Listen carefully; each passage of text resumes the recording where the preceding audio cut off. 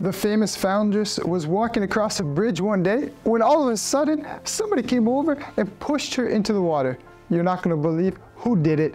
And well, let me just get right into the story.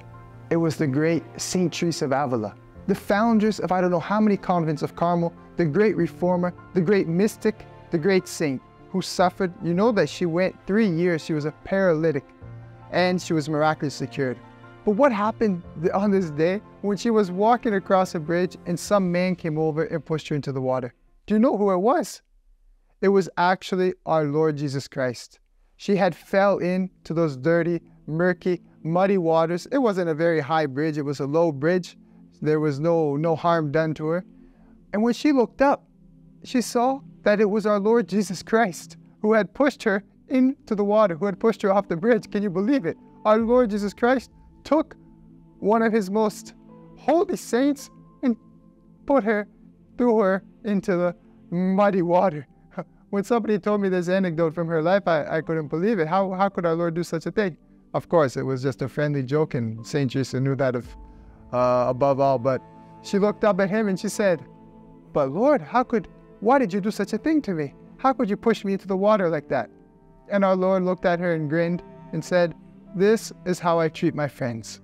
That's right. There are some things that when we have a close friend, when we are in a close relationship, there are certain rules that can be broken, and they're understood. And well, Saint Teresa, we have to remember that she was Spanish, and she had a very fiery temperament, just like many Spanish do. And she looked at our Lord and she said, "Well, that's why you have so few friends." And well, that's where this anecdote comes to an end. I thought I would share this with you. I thought it was something very interesting to know about the intimacy that some saints have with our Lord Jesus Christ. Of course, you know, we've talked about saints that have suffered very much, other saints that have gone through horrible trials.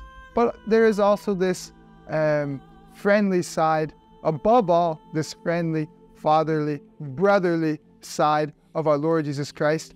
And there are many saints that have had great intimacy, great revelations, great communications with our Lord Jesus Christ. Saint Teresa of Ávila is one of the greatest mystics of all time.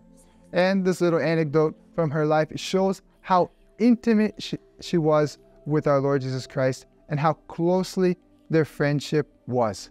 Well, may she also grant us this grace to have this intimacy with our Lord Jesus Christ, this intimacy with Our Lady, with our patron saints, and that we may speak to them just like we speak to one another, and that we may rely on them for all of our needs, because it is truly the only place where we find a true solution is from heaven. Heaven is where all solutions are found. So let's always look up to heaven. And if sometimes we feel that heaven is throwing us off of life's course, or our Lord Jesus Christ is pushing us off that bridge that we want to cross, well, maybe it's not the bridge that we are supposed to cross. Maybe our Lord Jesus Christ is going to guide us on a better path. May Our Lady help all of you, and until next week's video, Salve Maria.